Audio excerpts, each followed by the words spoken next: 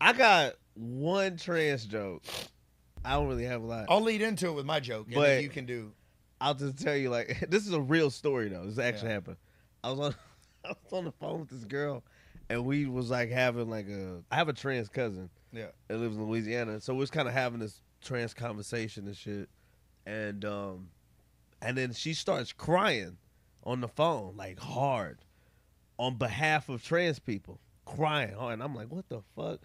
So it's so obnoxious that we hang up, and I'm tripping for like 2 days. I'm like, what the fuck? Like, why? Right. Why was she crying? Like, why did she cry that hard? That was like a lot of Not emotion. a Yeah, she. she's like crying, right? And I'm like, what the fuck? And then it dawned on me. I was like, oh, she was crying on behalf of trans people Yeah. because she's a fat lady.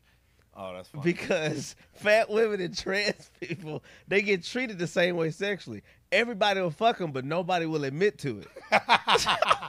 Oh, that's funny. Whether she's fat or trans, you be like, did you fuck that girl? Hell no, I ain't touched that bitch. so she was connecting that's with the, funny. the That's like the funny. abandonment of it. Yeah, That's like funny. That's funny. so my little sister I talked to, I remember I told her that thought. She was like, never say that on stage. That is dark. Oh, that's Because amazing. the reality of it, but it's real.